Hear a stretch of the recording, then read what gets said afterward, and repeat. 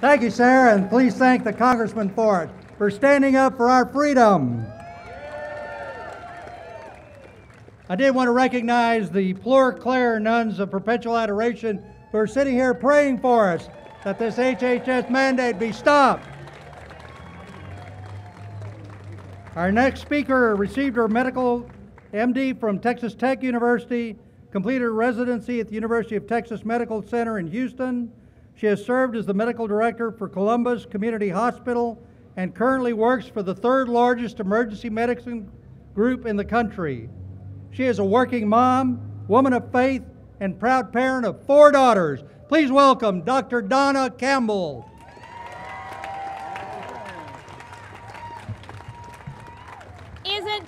Can you hear me? Isn't Texas a great state to live in? Yes.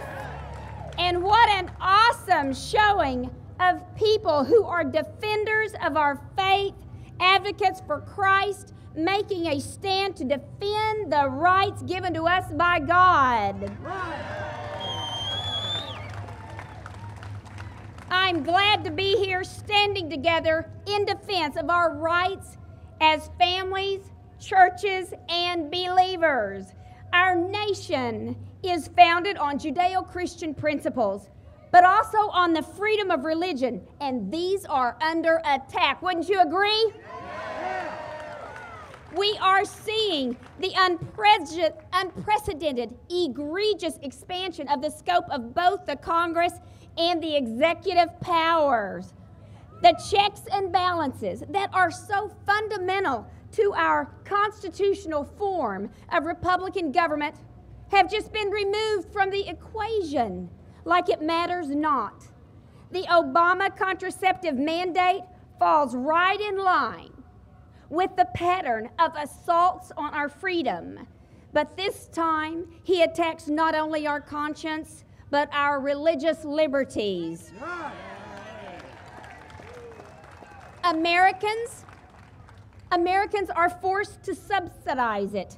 Then, doctors forced to practice it. Our conscience, shapes our ethical and professional conduct. But the government has no conscience. Obamacare is a monstrosity that replaces individual choice and freedom with government mandates. As a doctor or provider, if you don't practice by the HHS rules, you're not reimbursed. Obamacare what they're going to do is institute an independent payment advisory board. And this board determines what medically and financially is effective. This board will dictate what diagnostics, medications, and procedures that a doctor can order. That's already in effect. And why can they do this? Because they hold the purse strings. But then again, well, that's if you're on his plan. Well, we are all at risk for being on the forced Obamacare because other health care insurance companies cannot compete with government insurance. You know, from 1993 to 2000, I traveled every year to Ghana, West Africa, where I did hundreds of eye surgeries. And there I practiced in third world medical setting. I had to sterilize my own instruments in an electric skillet that I took with me. Now, you know, we have the best health care in the world. And Obamacare does not reform it, it dismantles it.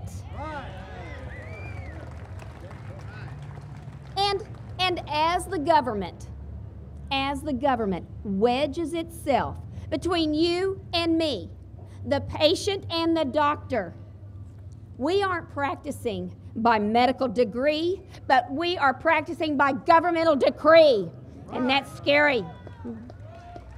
We are a nation that's dedicated to the protection of life, liberty, and the pursuit of happiness. We are a shining city on the hill, a country of morals and principles. We just have a few that are not.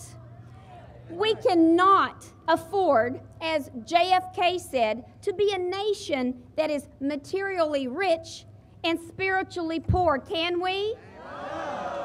Clearly the decision by the Obama administration misplaces the priorities and assaults our moral fiber.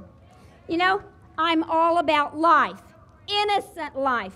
And isn't that really where you want your doctor to be if you're coming to them? As pro-life, pro-family, pro-freedom doctor, I'm here to say enough is enough.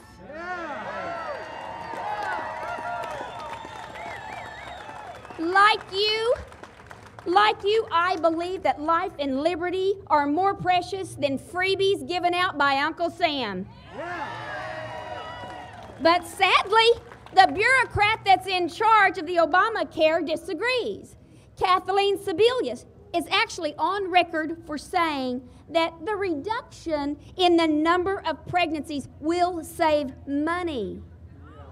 Now think about that, and look it up on the internet. Now think about that for a second.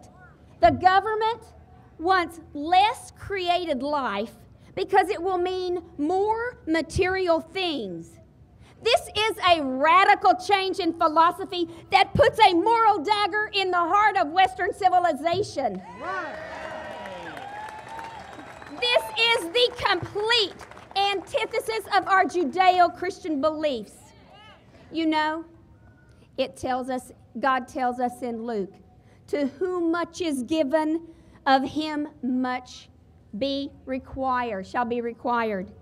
Christians, we are defenders of the faith. And if there was ever a time that we need to defend our Constitution and the Bill of Rights, stand up as warriors for our faith, it is now. Wouldn't you agree?